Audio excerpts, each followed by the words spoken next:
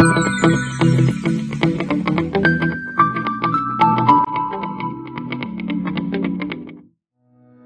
Jungle.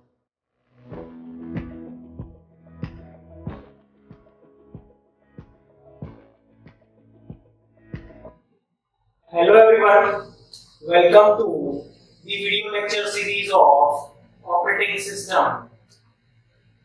In today's session, we are continuing with the topic Introduction to Operating System. Myself Kunal Panchal, your instructor. In this particular session, we are going to discuss multi-programming operating system.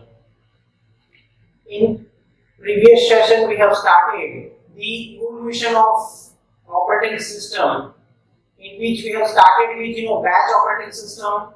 Then we have discussed schooling, and now we are going to discuss multi-programming operating system. So, what was the limitations of schooling? That we need to understand first, and then we will discuss how that problem can be overcome with the help of multi-programming operating system. So what was the problem when we are dealing with schooling? So schooling works on single processor system. In the case of multi-programming operating system as well, we are dealing with uniprocessor or with a single processor machine. But what is the difference? So in the case of schooling, once a process is scheduled for execution, okay, and once a particular process given the CPU or we can say resource for its execution, once it completed task, then we can schedule the another process for execution. Means, so what is the drawback of that type of system? Suppose during the lifespan of a process, if process not only requires CPU resource, but also it requires IO devices. In that case, what will happen? Initially, that process will be executed in the CPU. After some time, it requires IO devices for its remaining execution.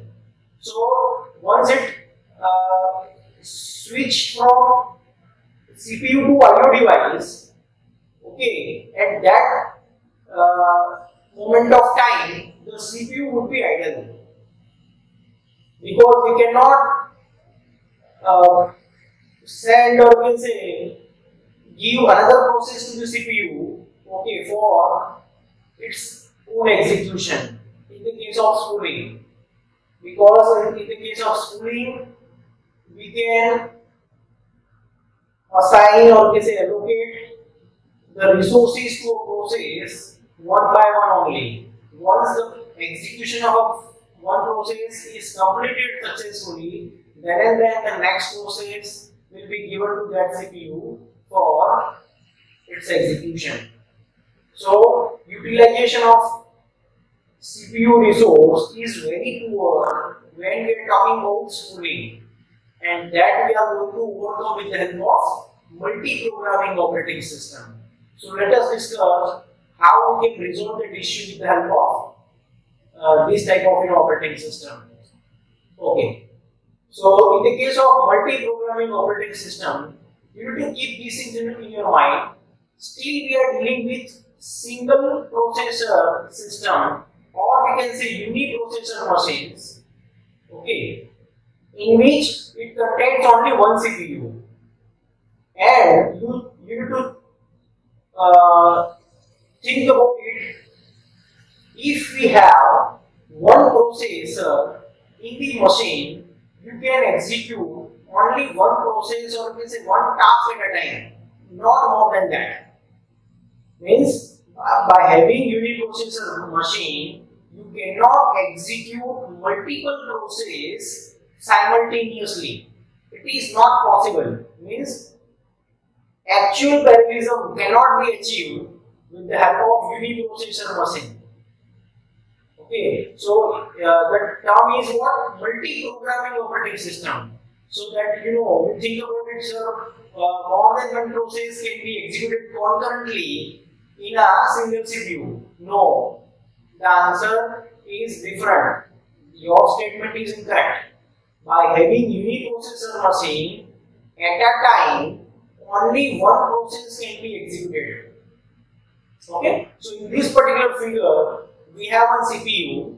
Okay, that is nothing but we have one uniprocessor machine which contains two types of memory. One is secondary memory and another one is main memory. Okay, so these arrangements we have already understood in the previous session. But what the different things we have in this case? Look at this main memory, content of main memory. So the main memory is divided into a different size of partition. So what it means actually?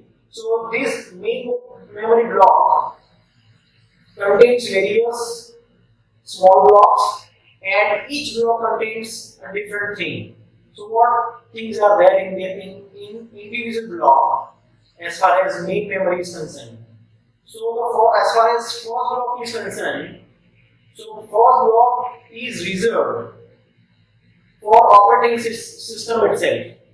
User cannot access this area of main memory because this block or this memory area is reserved for operating system only. Okay, and the remaining portion user can use for his or her own purpose. Okay, so P1, P2, P3 up to Pn, these are the different set of processes we have. Okay, so ultimately they are programs, but when it is loaded into main memory, once they are ready for execution, and once the moment it start executing in the CPU, in that case we call it as process. Okay, so these are the different processes we have in main memory. Okay, and these processes or these programs are ready for execution. Means we have pool of processes in main memory. Okay, like P1, P2, P3 up to Pn. Yes, and these processes or as programs are ready for execution in the CPU.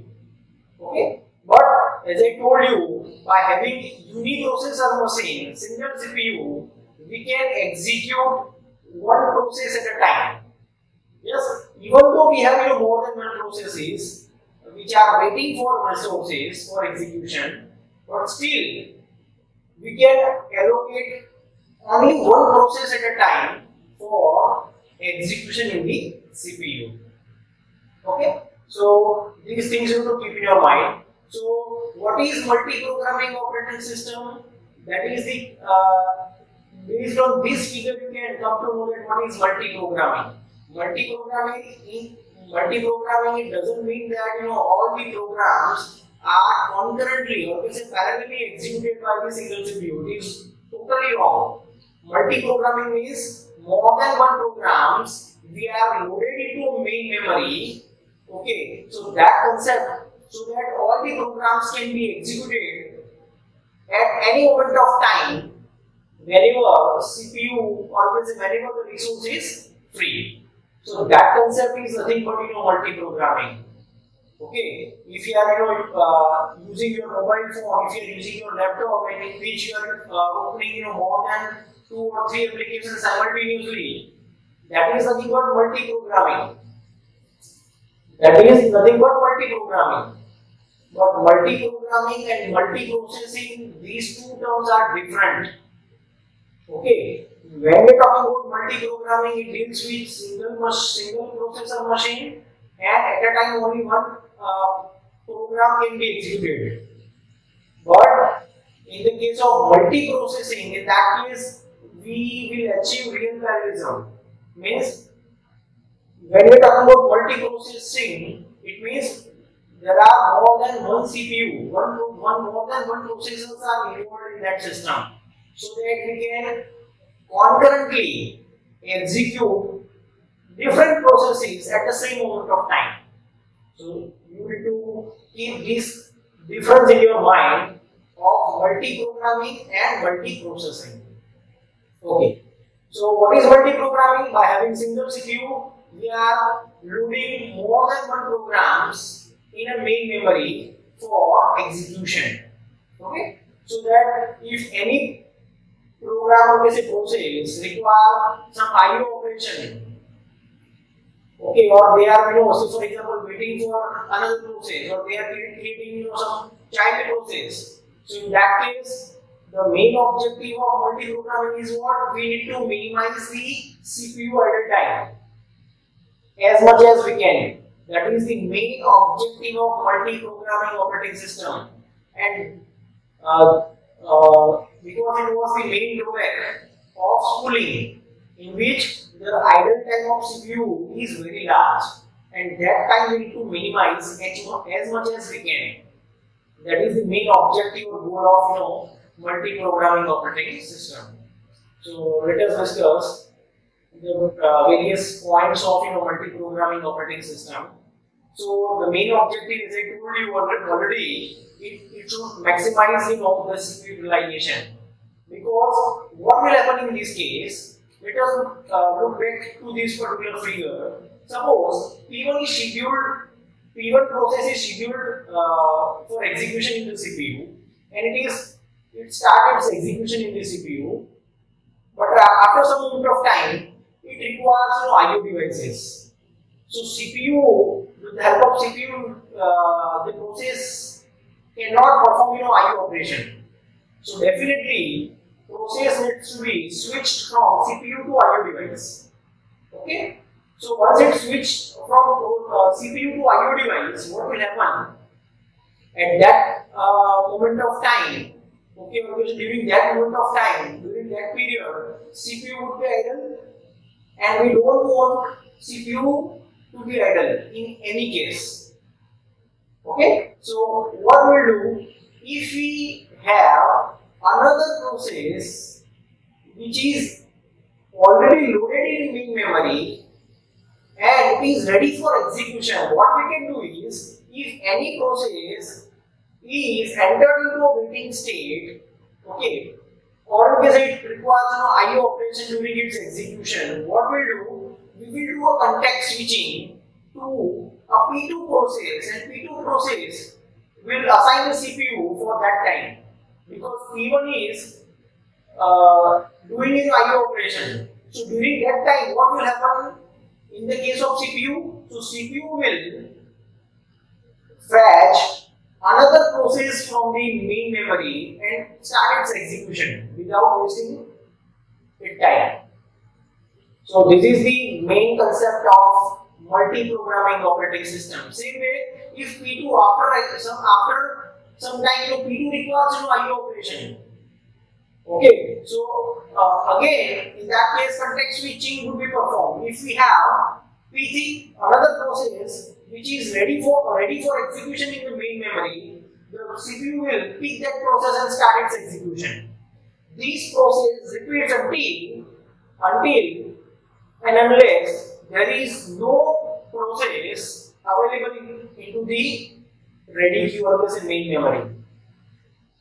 So in this way you can minimize the CPU idle time, and that is the main objective of multi-programming operating system. So let us discuss the second point of multi-programming operating system. Multi-programming means more than one process in main memory which are ready to execute. That I already told you, yes or no? This is called multi-programming. Means more than one processes are loaded into main memory and which are ready for execution. That is called multi-programming. Okay.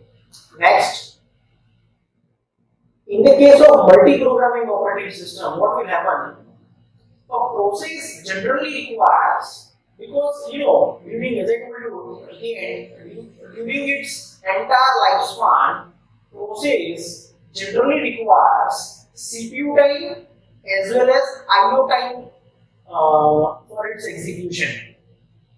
Okay. Okay, so it means what? Suppose if any one process we have that needs to be executed, say for example, if we have a program and after execution of that program, we need to take a printout of the output of that program.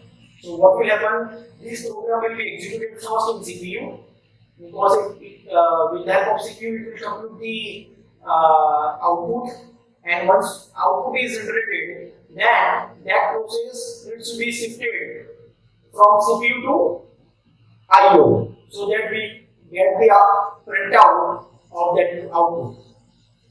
Okay, so in this case, process generally requires CPU time and IO time. So, if a running process performs IO operation or some other event which do not require CPU, then instead of sitting idle, CPU make a context switch and pick some other process, and this idea will continue. This is the main concept of multi-programming operating system that I already explained you. Okay, so CPU will never idle except two conditions that we are going to discuss in upcoming slide. So, and that is not in our hand. Okay, so in that case we cannot do anything. Yes, so that wastage will be there anyhow. Okay. Now CPU never idle. In this case, CPU never idle except two conditions. If there is no other process available in the ready queue, in that case CPU would be idle. In that case we cannot do anything, because if there is no other process available in the ready queue, how CPU will fetch that process? Because that is empty. Yes? Okay. And second case is what? When context switching will happen. Context switching we'll see in the upcoming sessions in process management. It is very important topic to understand. So context switching means what? A CPU during execution of a particular process, CPU will context switch from one process to another process based on some condition. If some specific condition is hold true, in that case context switching can be possible. So it will temporarily suspend its ongoing process execution and it will start the new process from the ready queue for its execution. So that is another context switching. So that we'll see later on. But these things you should keep in your mind. So, and when we are talking about context switching, means what? Execution of P1 is going on, and if certain condition is satisfied, so that we need to temporarily suspend the execution of P1 and we need to give the CPU to process P2 for its execution. Okay, so that is nothing but context switching, and this context switch requires considerable amount of time. So during this context switching time, the CPU would be idle. Okay. So now, once you understand the working of multi-programming operating system, now we are going to discuss advantages. The first advantage I already explained you, high CPU utilization. Obviously, as compared to spooling, the utilization of CPU is very high in the case of multi-programming. Second, less waiting time and response time. Obviously, yes or no? Because in this case, what will happen if any process is waiting for your IO devices? In that case, CPU will not wait. CPU will instantaneously fetch the another process which requires CPU for its execution, and it will start executing it. So definitely waiting time and response time will be improved in these cases as compared to spooling. Next one, nowadays obviously it is very useful because load is very high. In current operating system, in current configuration, and in current requirement, definitely the load is very high, and to compete with the requirement of current scenario, definitely we need to have such type of system with us, so that we can compete with others. So nowadays it is very useful. Multi-programming operating system is very useful because of high load. Okay. So one more example I can give you of multi-programming operating system. Like say for example, if you go to a hotel, and once you start eating, and the waiter serve the food to you, once it gives a food one time, now that waiter will not wait for you, okay, for your permission to get some other food. It will not wait. Once the food is given to you, in that case, then within that period of time, until you require another food, that person will go to the another table and serve the food to the another people. So it means what? In this case, the execution means what? The different customers should be satisfied simultaneously. Not at the same time we can say, but simultaneously the different person, service person will contact switch from one table to another table to satisfy the different requests. Okay. So that is again example of, you can say, multi-programming operating system. And now, what are the disadvantages of multi-programming operating system? So definitely it is difficult as far as scheduling is concerned. So scheduling is very important topic. Scheduling algorithms we are going to discuss in process management next chapter. So definitely we have to put more than one process or is a program in main memory. So which program will be scheduled for execution? So which process will be picked by the CPU for execution? Who will do this task? What is scheduler? What are the different scheduling algorithms we have? Okay, how this decision will be made? Okay, so these things will be very important to understand. Okay, so because we have more than one choice, definitely we require some logic or we can say algorithm through which we can execute that task efficiently. Yes, so definitely scheduling is somewhat, we can say, difficult in the case of multi-programming operating system. Next is main memory management is required. Definitely, because we have more than one processes, so that processes need to be managed properly. Because all processes are ready for execution. So once a particular process is given to CPU, and again it will come back in a ready queue for remaining execution, so that management of the different processes in main memory should be proper. Okay. Then memory fragmentation, because the main memory is divided into certain number of partitions, as I told you in the first slide. Yes. So that fragmentation we need to manage in a proper manner. So there are two types of main memory management is there in the case of operating system. One is contiguous memory allocation, and second one is non-contiguous memory allocation. So next is nothing but non-contiguous memory allocation, which is nothing but paging. Because when we are talking about contiguous memory allocation, it suffers from external fragmentation. Okay, and to avoid the external fragmentation, we need to go for non-contiguous memory allocation technique.